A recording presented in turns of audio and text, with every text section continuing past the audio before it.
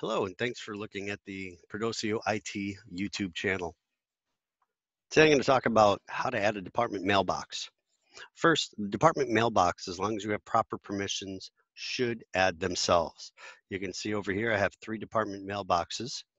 And I'm going to show you this real fast, and I'm going to slow it down to actually show you exactly everything. What's up here? You can see over here I have nothing added. Not at all. So they added themselves. You also notice while I have this open, download shared folders I have unchecked. One of the reasons why I did that is to save space on my Amazon workspace. So let me cancel out of here real quick, and let's add a department mailbox.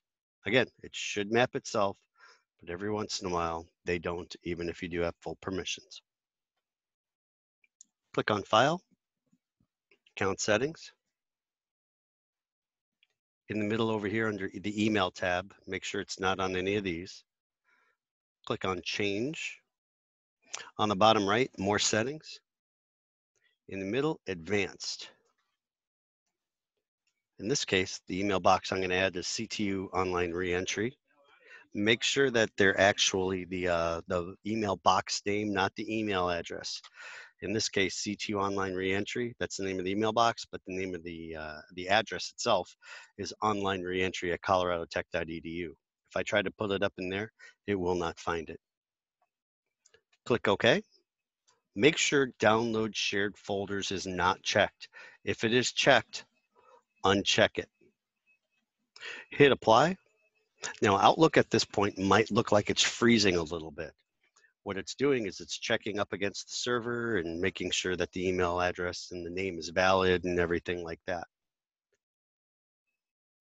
Click OK. Next, and finished. Close. Then you can see the box on the left. Now, in my case, I do not have access to this email box. So if I try to access this, I'm going to get an error saying, cannot expand folder. So if you think you have access to it or should have access to an email box and you add it manually, you get that, please make sure you submit a service desk ticket. Thanks and take care.